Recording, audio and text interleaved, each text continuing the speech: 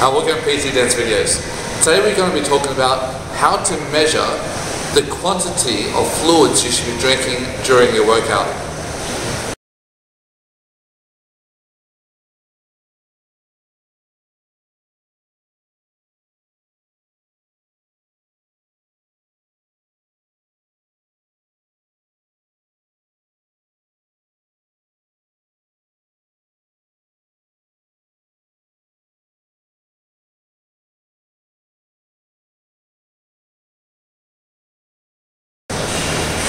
So what I've just done is I'm going to weigh myself on the scale before and after my workout. You should weigh exactly the same.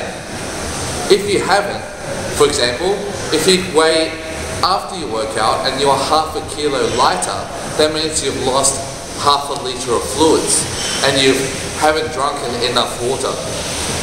Just keep in mind that water weighs exactly 1 kilo a litre. So if you're half a kilo lighter, you've lost 500 ml of fluid, and that's how you calculate. So what you should be doing is, you should weigh exactly the same before and after your workout. So let's have a look what happens to me today during my workout.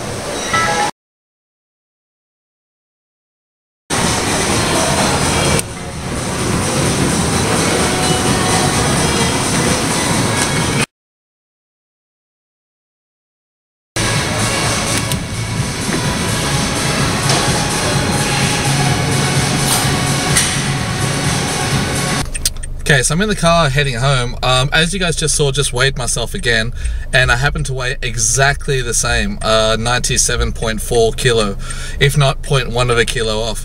Now, I actually was hoping that I wouldn't be the same, so I can give you some sort of idea of how to make your adjustments, but I'll weigh exactly the same. Now, technically what happened was, I actually lost 0.6 of a kilo in that workout, and I know that because in the workout, I actually drunk 600 ml of water.